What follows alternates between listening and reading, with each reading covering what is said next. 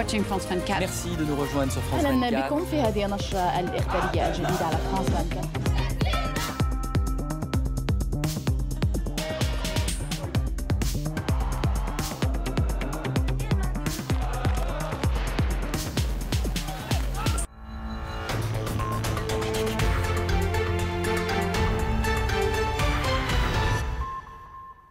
Tens of thousands of Syrian refugees pour across the border into Turkey as fighters from the Islamic State group continue a lightning strike across northern Syria.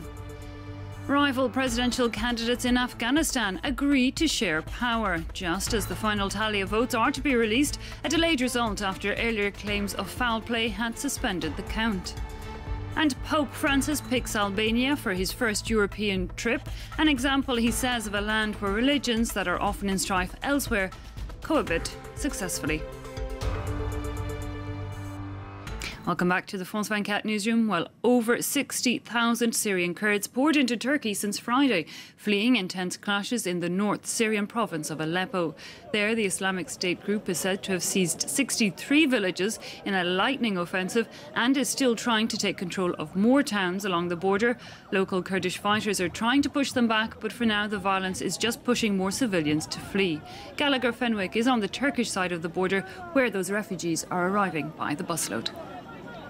We actually hopped on one of these buses to try and figure that out, and only to realize moments later that these people were literally being taken to an empty parking lot where they were, well, somewhat being parked out there, dropped off, told that from there on they had to fend for themselves, and given pretty much absolutely no assistance. That being said, I can tell you that these hundreds, thousands of people who had come across were very relieved to be out there, no matter what the conditions that they had found themselves in on the Turkish side of the border, simply because they had just escaped from the fighters belonging to the organization of the Islamic State. But they were also very much aware that they had left everything behind them in doing so, and that the next chapter in their lives was going to be a very complicated one. Men, women, children, very young children with pretty much nothing. Now, Gallagher, we know that Turkey has taken hundreds of thousands of Syrian refugees since that war broke out over 3 years ago. How have authorities and indeed locals been reacted to this new influx?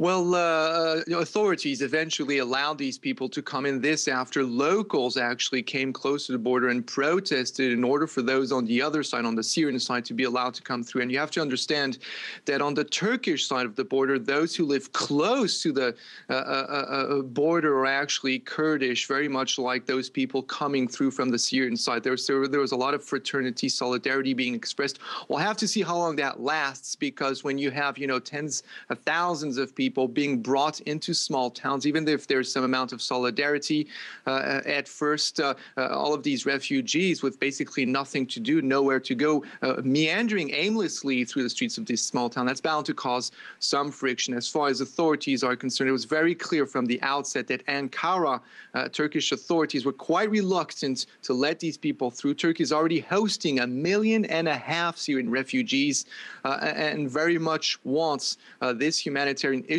or at least the next chapters of this issue, to be dealt with elsewhere or in a different way, because the camps on the Turkish side are already completely overflowing, and Turkey just doesn't have any more infrastructure to deal with further waves of refugees coming into its territory. After the worst 3 days of violence in years, which saw rebels take over in parts of the capital, Yemen may be on the road to peace. A UN envoy there says an agreement has been reached between the government and armed militia groups who've been fighting each other since Ali Abdullah Saleh was ousted from power in 2012. Catherine Dowling reports. Battling for control. After days of shelling, Shia Houthi rebels made their advance on Yemen's capital, Sana'a.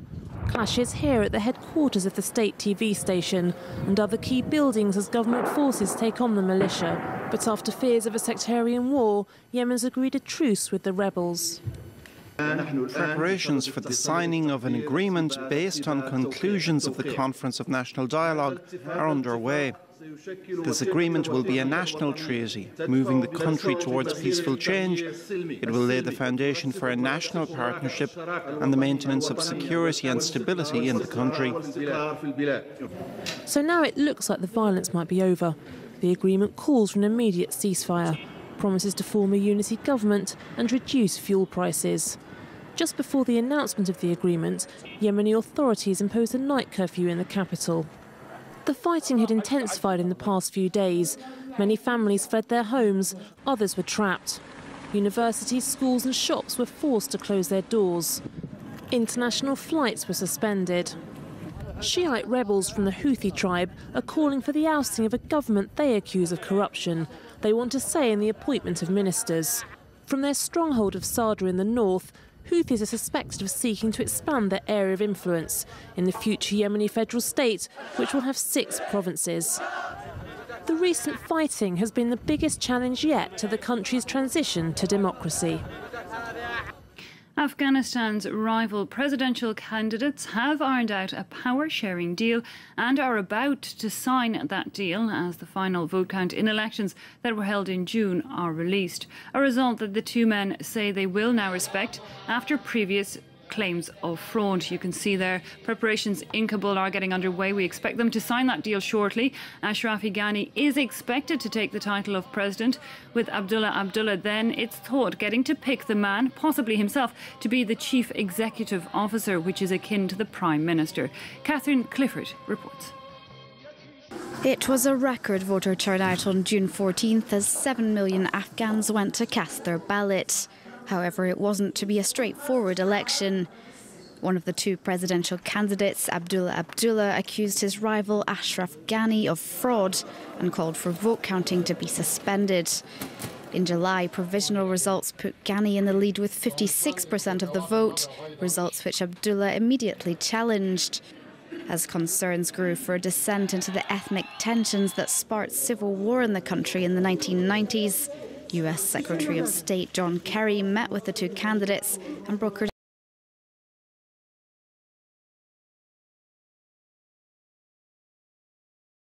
to abide by the results of the audit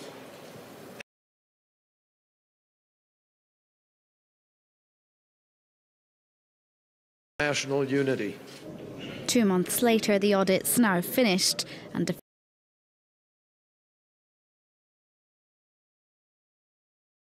100% on all points. They've just settled the final details of an agreement to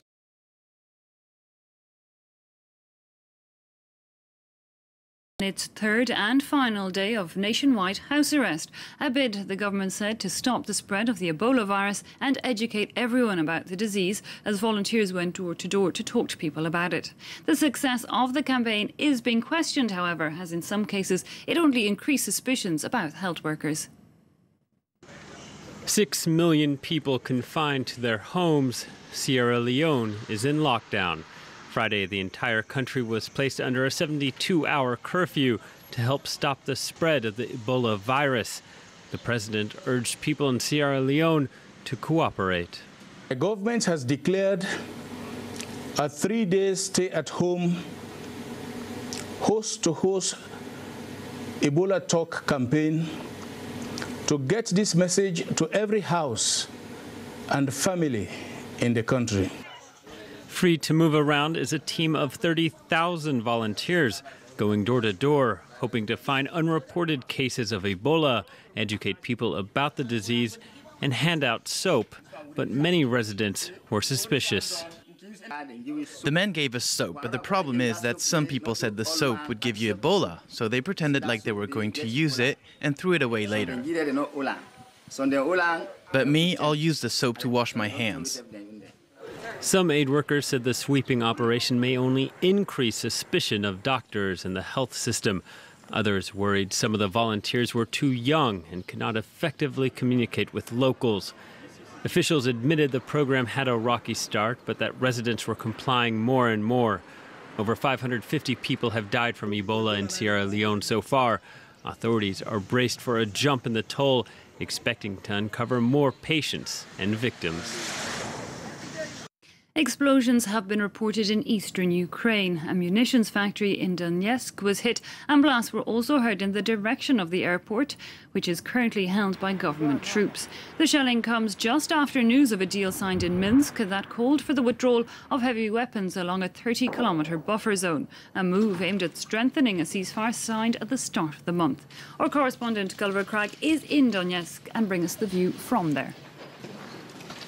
Yesterday evening around 11:30 local time, heavy artillery fire could be heard from the centre of Donetsk. It sounded like it was coming from the north. The area around the airport there is the scene of constant battles. The Ukrainians are still in control of the airport. One question raised by this new ceasefire agreement is whether they are supposed to withdraw from there, seeing as they've agreed to withdraw their artillery 15 kilometres away from the artillery of the opposing side. Yesterday on the road from Lugansk to Donetsk, we did see troop movements. It's not clear whether or not these are Russian army troops or separatist forces with equipment supplied by the Russians. It's not clear either whether they were withdrawing 15 kilometres to create the 30-kilometre buffer zone.